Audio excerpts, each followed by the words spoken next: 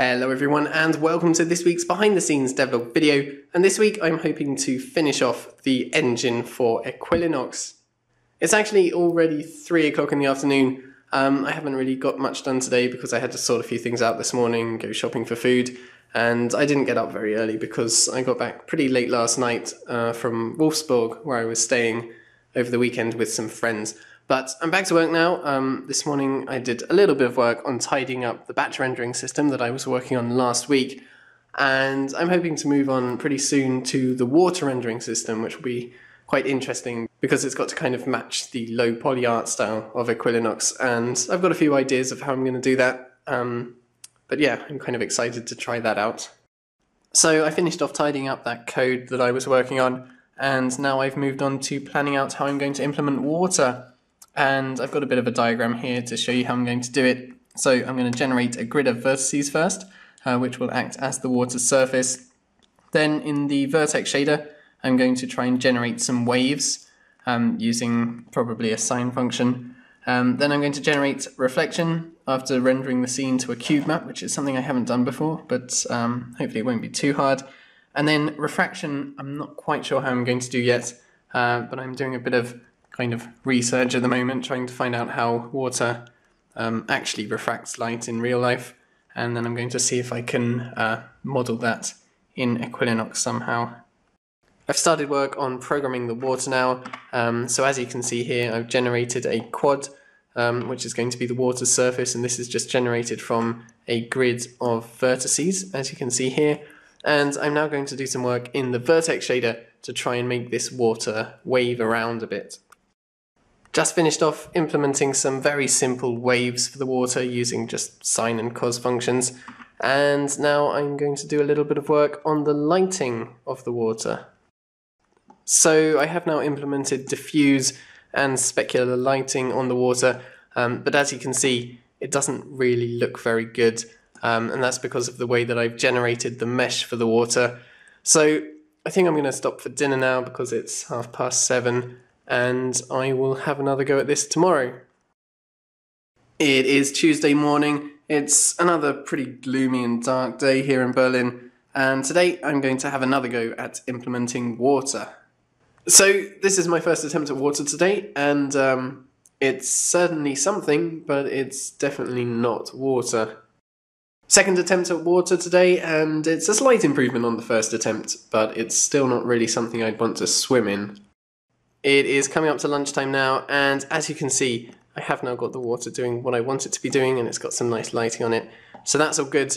But this was actually pretty complicated. It took me quite a while to get working, because obviously in order to do lighting calculations I need normals, but the normals are changing every single frame because I'm changing the positions of the vertices in the vertex shader. So I needed to calculate the normals in the vertex shader, but that was a bit tricky because when you want to calculate the normal of a triangle, you need to know the position of each of the 3 vertices, and in the vertex shader, obviously, you only know the position of the one current vertex. So what I had to do is when I was sending information about each vertex to the vertex shader, I had to include a little bit of extra information. So I sent a x position, a z position, and the y position obviously is calculated in the vertex shader, and I also sent a one float code. And this code has information about where the other 2 vertices in the triangle are relative to that original vertex. And then based on that, it can calculate the normal vector, and then based on that, it can calculate the lighting. And as you can see, that is now all working. Just about to stop for lunch now, but as you can see, I've added the water into the world, and it's already looking kind of cute. It is 10:30 now, and I'm just about to finish off for the day. And this evening I didn't really do that much more. I did a little bit more work on the water function, trying to get the waves looking a bit more realistic. And I've also been going through my code and doing a lot of commenting because the code is one of the Patreon rewards, and so I want to make it as readable as possible.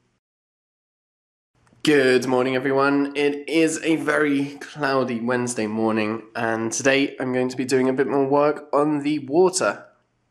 This morning I've just been working on improving the quality of the water. So for a start you can see that the edges of the water are now very soft and pretty much unnoticeable. And also, it's a bit harder to see, but there's actually some refraction going on, so you can see the trees kind of wobbling because they're under the water. And I'm just about to start work on reflection. It is just past 4 o'clock in the afternoon, and I'm pretty much finished with the water now. As you can see, I've added reflections to the water, and there are a few depth effects going on as well. So now I think I've just got to do a few optimizations, and then I can move on. So for the rest of the day, I've just been optimizing the water and trying to make it look as good as it possibly can. But also, I got a tiny bit distracted this evening and I started playing this new game called Kingdom, which just came out today. And I don't often play games these days, but this one looked kind of interesting and it caught my eye, so I thought I'd give it a go. Good morning everyone, and welcome to another pretty cloudy day here in Berlin. And today I'm going to be trying to add shadows into the world. So it's actually already the end of the day. I kind of forgot to record today, so sorry about that. But as you can see, the shadows have now been implemented, which was pretty easy because I could pretty much just copy the code from Soccer1. And also I've been working on a couple of new models, for example this rock model here, and also if you look carefully in the water there are a few fishes swimming around. Good morning everyone, and welcome to a sunny Berlin morning, which makes a nice change. And today I'm going to be working on the devlog video. It is coming up to 3 o'clock in the afternoon now. I've just had my lunch, and I've also just recorded and edited together all of the audio for today's devlog video, which finally worked with my microphone on my new computer, which is good because recently I've always had to use my laptop to do the recording because I couldn't get my microphone to work properly. But I messed around with some of the settings and that's all working now, which is great. So yeah, now I'm going to record the footage. So it's the end of a long day and the devlog took quite a while today, but it is now finished and I'm just putting it live right now. It is now 20 to 2 in the morning. I've just spent most of the evening answering comments and emails, but it is now time to get to bed. Good morning everyone, it is a very nice, bright and sunny Monday morning, and I've got a lot to do this week because my sister's actually coming to visit me on Saturday, so I need to get all of this week's tutorials and devlogs done before Friday. I've got a behind the scenes to do, and I've also got a text rendering tutorial which will take a couple of days probably. And on top of that, next week I'm going to be releasing an early version of Equilinox to the Patreon supporters. So I need to get all of that sorted out this week and as much progress made as possible. Today I'm just going to be working on tidying up the shadow rendering, the water rendering, and the text rendering, which I actually worked on yesterday, and I'll show you more about that later in the day. This morning I've just been doing a bit more work with shadows, and I've been allowing for the dynamic objects in the scene to have shadows, such as these sheep here. Also at the top of the screen you can see an example of the text rendering system that I was working on yesterday, and this actually uses something called signed distance fields, which is something that I hadn't used before, but it allows you to do some very cool stuff in the shaders. It allows you to create glowing text or outlines to your text very easily, but it also allows you to create much higher quality text, especially when you're rendering very large text, which would usually look very pixelated if you were just scaling up one of these characters from a texture atlas.